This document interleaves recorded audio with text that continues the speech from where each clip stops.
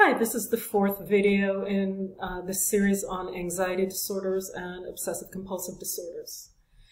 This video is going to be about obsessive compulsive disorder.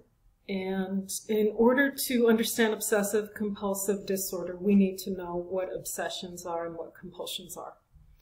So it's important to remember that obsessions are thoughts and compulsions are behaviors. So obsessions aren't just thoughts, they're persistent, they're intrusive, sometimes they're urges, and they're experienced as unwanted. So they're invasive. You know, if you ever suddenly have a thought, oh my God, what if, my partner dies in a car accident? That would be an intrusive thought that is unwanted, right? If it happened over and over again, it would be persistent. Urges kind of fall between obsessions and compulsions, honestly. So an urge might be, I'm standing on a bridge looking over the edge, and I have an urge to jump, even though I'm not suicidal, I don't want to die, and I don't want to do this at all. But there's this sudden urge. There's some thoughts that maybe some people who have fear of heights are actually afraid that they will have an urge to jump, which is not uncommon. It has nothing to do with being suicidal. I hope that makes some sense. Compulsions are repetitive behaviors or mental acts, and we'll talk about what those are. And typically they're in response to an obsession. It doesn't always look like it. You can't always see what the obsession is. And they're often very rigid. So we're going to talk more specifically, but what I really want you to remember is that obsessions are thoughts and compulsions are behaviors. Maybe a few words about what obsessive compulsive disorder is not. So sometimes, you know how people say, I'm really OCD? We know what they mean. They mean that they are maybe very particular or neat, clean, have to be right on time. And they're talking about something else. And we'll get to that later in this course or in these videos when we talk about obsessive compulsive personality disorder. That's not what this is. This is not necessarily about being clean or neat or on time. Okay, I'll go back here. Here we go. So this is the DSM's diagnostic criteria for obsessive compulsive disorder. So again, we have obsessions, which are persistent thoughts, urges, or images. And they're intrusive, unwanted, and they cause anxiety or distress. So you may have wondered why I included obsessive compulsive disorders in the same series as anxiety disorders. And that's because the ultimate core of obsessive compulsive disorder is anxiety. And the DSM actually used to include obsessive compulsive disorder under anxiety disorders.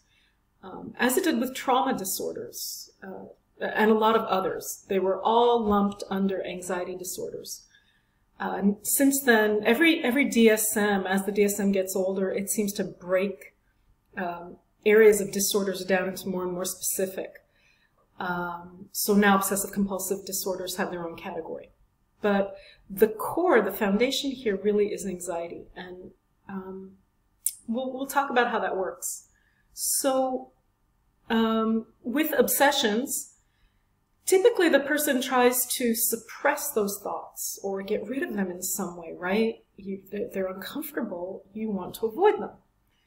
And typically with OCD, the person avoids them by performing a compulsion. And compulsions are the repetitive behaviors. Here you have some examples.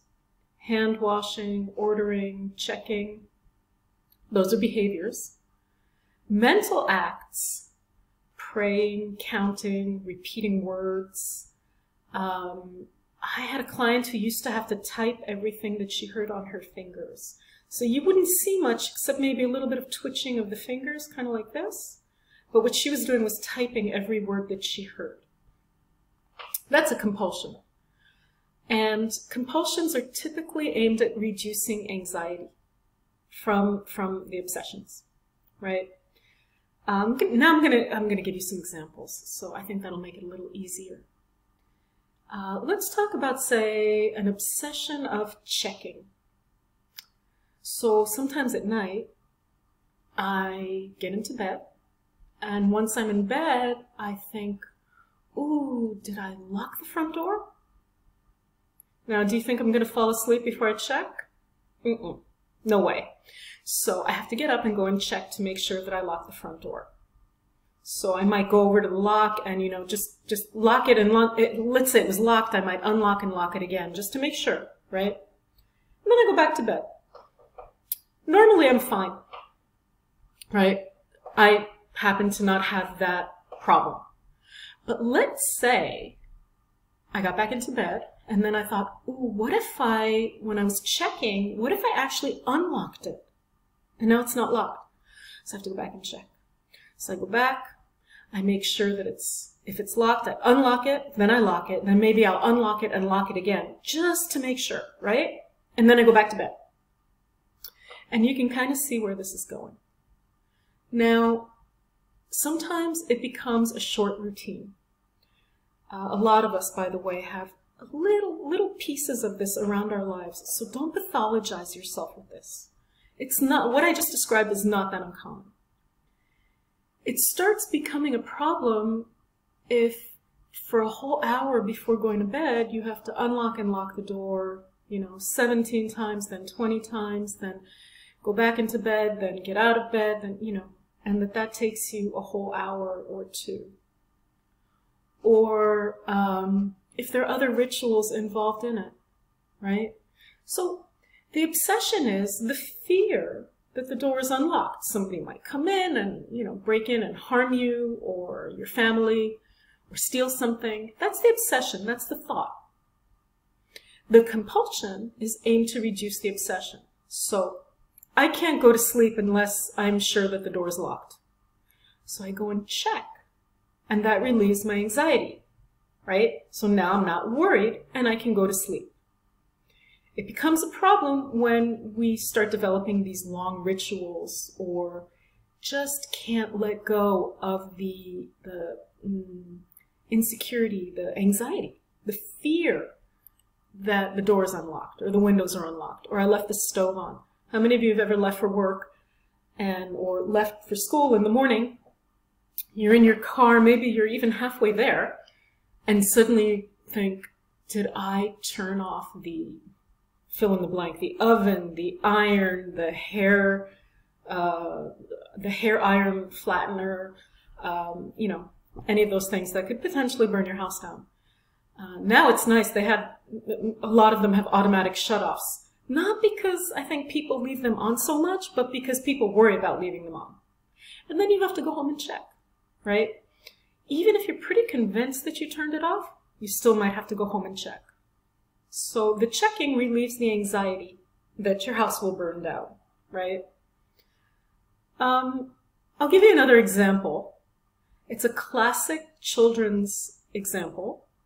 And by the way, OCD can start very early. You can see it in children as young as 3, with ordering their shoes. Maybe and they get very, very anxious, and might cry and have tantrums if things aren't the way they need them to be. So let's say you are a child. What is your greatest fear? Let's say you're 4. Well, your greatest fear is probably that something would happen to your mother, right? And we have step on a crack, break your mother's back, right? That's so many of us have avoided stepping on cracks with some kind of a superstitious idea that it will prevent something. Well, it makes sense in a way. The greatest fear is that something will happen to your mother, but you're 4 or whatever. And there's nothing you can do about that. She's gonna die someday, or something might happen to her. She might get sick. She might break her back, to just follow that train of thought. So you make something up that will prevent it and soothe your mind. So if I don't step on the cracks, my mother will be fine. So that's really kind of common stuff. And that's partly why the DSM gives us an amount of time per day that it needs to take up. So the DSM basically says if it's less than an hour a day and it's not distressing, it's probably within the realm of typical, because a lot of us have something like this. So that is obsessions and compulsions. We're still going to talk a little more about OCD in the next video. Okay, and I'm going to end this one here.